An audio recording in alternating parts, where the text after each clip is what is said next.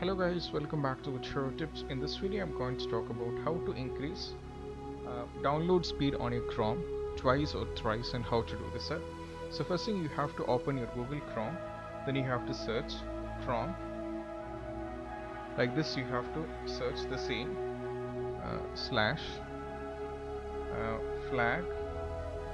You have to search like this and press enter. Sorry, there is one mistake, I got flags. You have to search flags, press enter, and this is how it looks. And now you have to search for parallel downloading. You have to search for parallel downloading, and now search for it. Now as you can see, then the parallel downloading, as you can see, enable parallel download to accelerate the download speed. It is by default, it is not enabled, so you just have to enable this and go for relaunch. Now when you click on the relaunch, it will be fine and the speed will be increased maybe twice or thrice, or maybe if you are having slower, it will be anyhow, it will be changed to more than 50%.